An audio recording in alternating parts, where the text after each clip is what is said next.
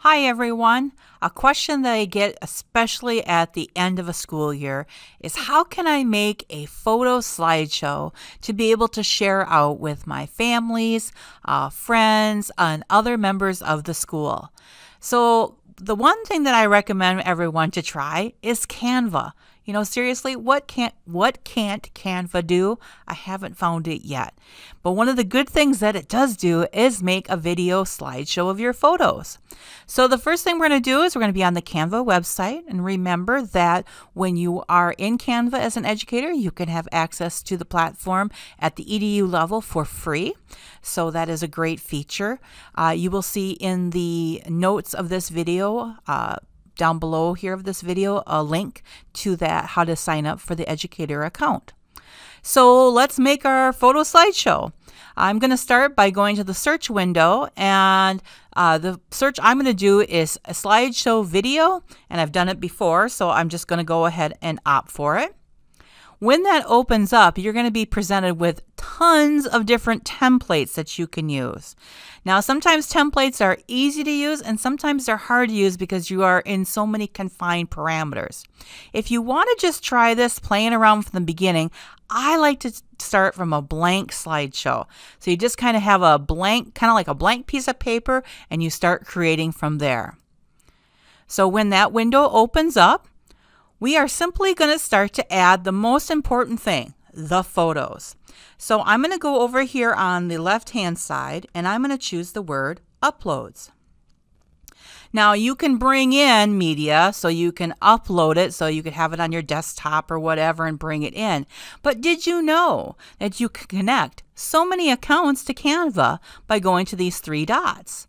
And you can connect your Facebook account, your Google Drive account, your Instagram, and your Google Photos. Amazing. So I took some time in my Google Photos library and I made some albums of images.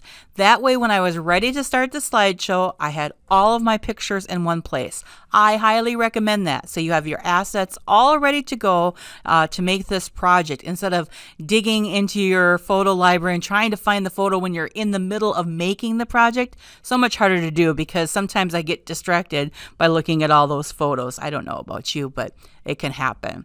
So if I go to my Google Photos, which I've connected already, I have some albums already made, ready to go. And the album I'm going to choose is the word, it has elephants. Now, this was in lieu of the circus parade in Baraboo, Wisconsin, that they had these elephant statues that were creatively painted by different artists in the area and placed around Baraboo. So let's bring some pictures in. So let's start out the slideshow with this one. And I'm going to bring it in, and then I'm just going to move it over, and I'm going to leave the white over here. Now I'm going to add a new page, and let's add this one in. And let's go the opposite way. Let's put this over here and bring it over, and let's leave white over here. Let's do another one. Well, let's put two on this next page. Let's put these kind of green looking ones together. So I'm going to put this one here, kind of bring it up in the upper left corner, and put this one here and bring that down in the lower right corner. I can make it a little bit smaller so that we can see the whole elephant. And look at that already. I've got 3 slides done. Now on this next one, I'm going to do a little something special. I'm going to go to the word elements over here on the left-hand side, and I'm going to choose a shape of a square. And you're wondering, well, that's not very exciting. Well, what I'm going to do is actually change the background color of my slide that I'm going to put the pictures on top of. So instead of being white, I just made that big, and I'm going to make it black. All right. I'm going to go back into my library here. And I'm going to do something different on this one. I'm going to go to the word elements one more time. And I'm going to scroll down to something that they call frames. And the one that I like to use that's usually a wow effect with people is this one that kind of looks like scribble. If I click on that and bring it into my project, well, I'm going to make it bigger for one thing. Make sure that I have it centered, and this Canva helps me out. Look at all those little pink guides showing up. So I know that I've got it centered in my slide now. And I'm going to go back to my photos, and I'm going to choose, oh, this one. This one was right at Circus World. So I'm going to bring this picture in. So now I'm going to drag and drop it. And see how I drop it, how that blue edge comes around? And when I drop that in, wow, look at the effect that creates. It almost looks like that scratch off art. So it's kind of a different look from all of these different slides. Now on the next slide, I've all of a sudden, I decided I want to put a title on my slideshow, but I'm already this far in. Never fear. You can always do anything at any time and be able to move it around. So let's get some text for this. Oh, let's see.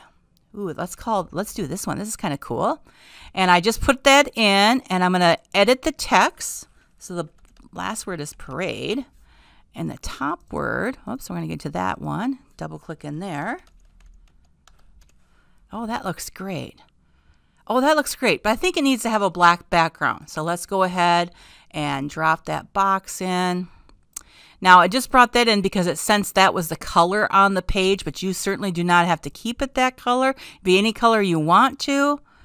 I'm just going to grab this, and I like that black background. And then you're like, oh no, I can't see my words.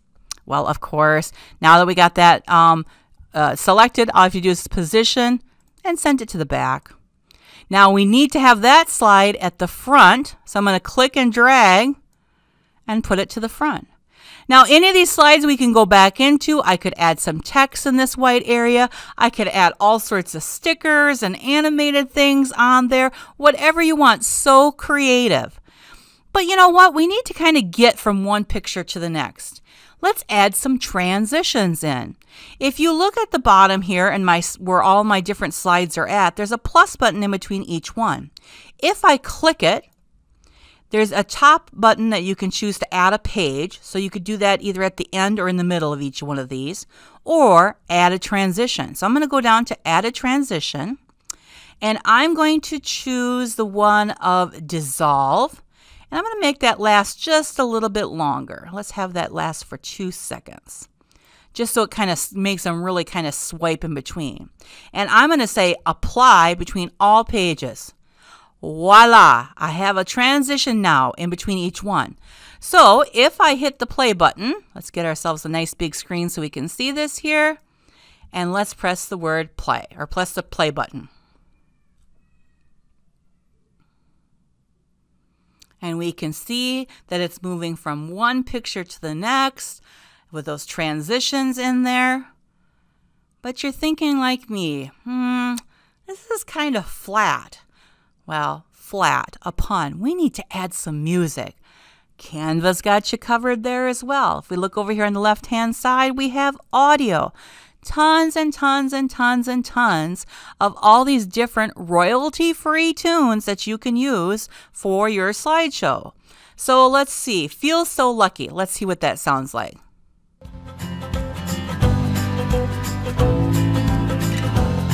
I kind of like that. So I'm going to click that, and that brings it in. Now I notice at the beginning of that, there's kind of a lot of a blank space. So I'm going to simply kind of move my mouse over to the edge and kind of trim that up and move it over a little bit, and now stretch it out because it's actually 3 minutes long. Now if I start playing, let's get this play bar back to the beginning.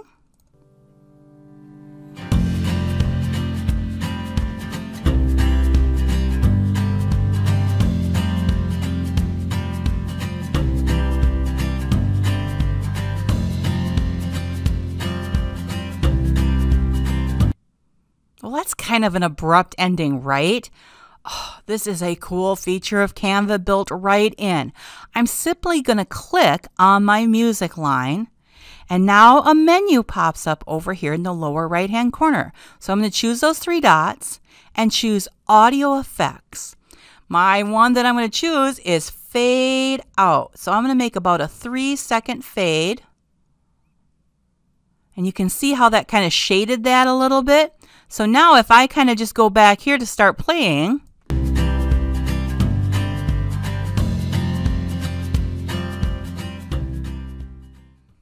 wow, the music even fades out for us as well. That is great. Now you could keep playing and playing and playing and adding more pictures and adding more text and adding whatever you want to make your slideshow. But you're like, well, how are other people going to see it? Canva's ready for you to go there too. all you need to do is to go up in the upper right-hand corner and choose the Share menu.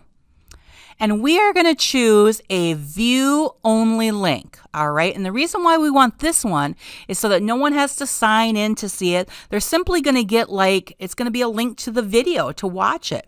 So I'm going to click on View-Only Link, and it says anyone with link can watch this video, no sign-in required. Great, so I'm going to hit the word Copy.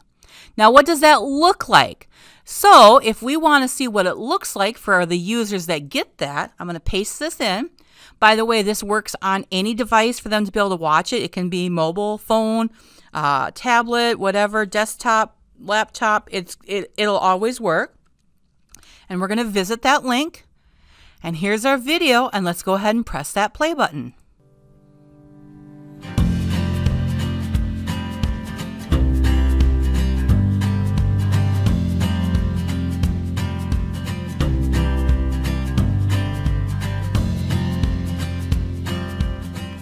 Now, the cool thing about Canva is that if I want to make some changes, I can make the changes and that link already stays the same. So it's kind of like a Google Doc in that way. You can still make changes and then your people are going to get the changes automatically. Because one of the changes I saw was that maybe what I want to do is have my slides last longer. So instead of having them last 3 seconds, I want them to last 5 seconds.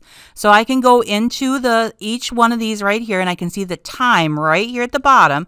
I can click on that and I'm going to make that 5 seconds. And I'm going to say apply to all slides. Now, the reason why it's showing 3 seconds here is because remember we had the transition was 2 seconds. So let's make the timing even more. So let's make it easier. Let's actually slide it up. Oh, let's make each one 8. Okay, so now if we were to play this,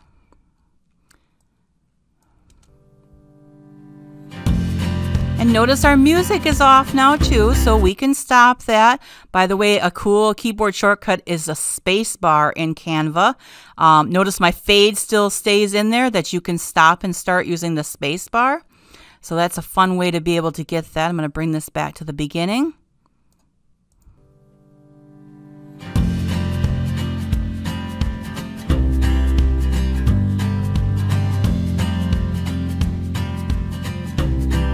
So there's so many things that you can do with it. Now, all I have to do is refresh. And look, my slideshow is longer. So I already have the new updated timing without having to resend a link or anything.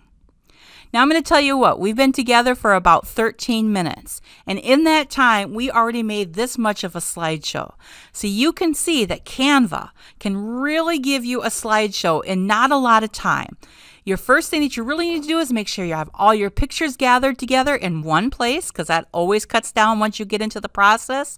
And then from there, let your creativity unfurl, bring the pictures in, text, add images, other images. You can add all sorts of other elements. There's stickers and everything else that you would ever want to bring in. So let your creativity fly inside of Canva and make all those great end-of-year photo slideshows to share with your students, their families, and friends.